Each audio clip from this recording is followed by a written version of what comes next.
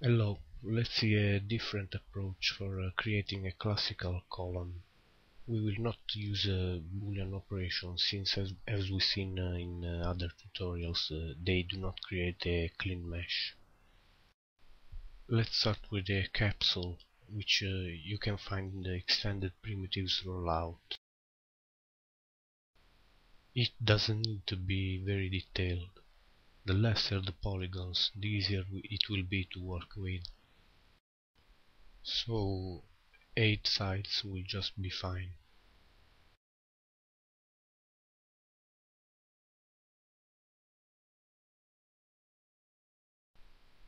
Convert the object to editable poly, then select the 1/2 of the capsule and just cancel it. We also need to change the direction of the polygons, so select all of them and click on the flip tool to make them point inward. Now switch to the border sub-object, select the border and with the scale tool shift click to extrude the border. Now we can save some work just using only 1/2 of the object, so select this edge ring and connect it, then select the lower half of the object and delete it. In order to correctly use the symmetry modifier, we need to adjust the pivot position, so use the align tool to position the pivot right in the base of the object. Now just use a symmetry modifier which you can find in the modifier list and change the axis to Z. Select the top vertices and flatten them on the Z direction.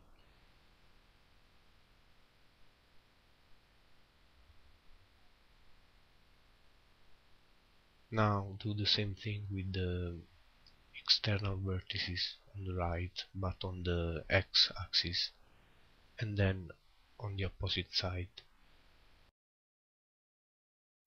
Zoom in this area of the mesh and select and remove these two edges. In this way we'll only have quads to work with.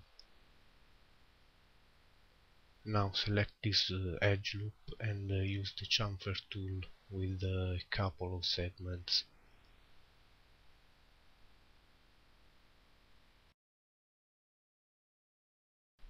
Now we don't need the symmetry modifier anymore, so we can just collapse the object into an editable poly.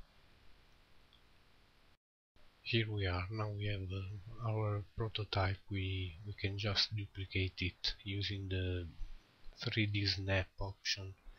Just drag the leftmost vertex on the rightmost one.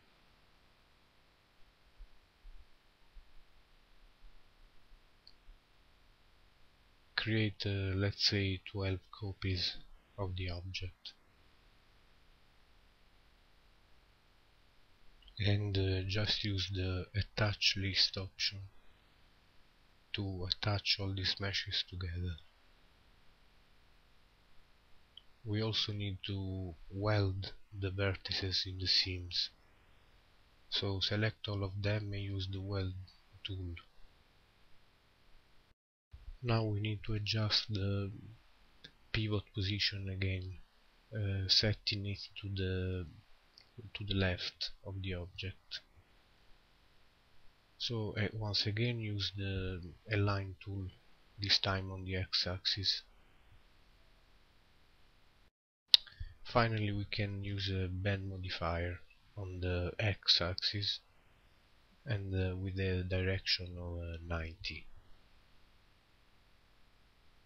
For the angle we need a minus 360 value to create a cylindrical column.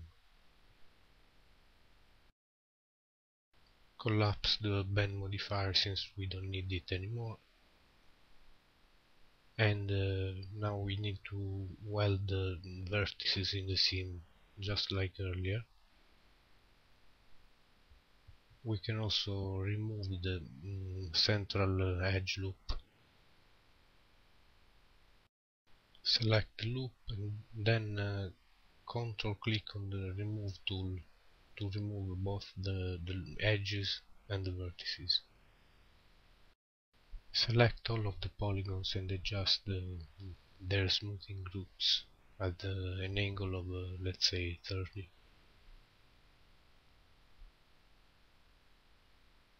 And here we are, we have our classical column. We can set it save, and that's it for now.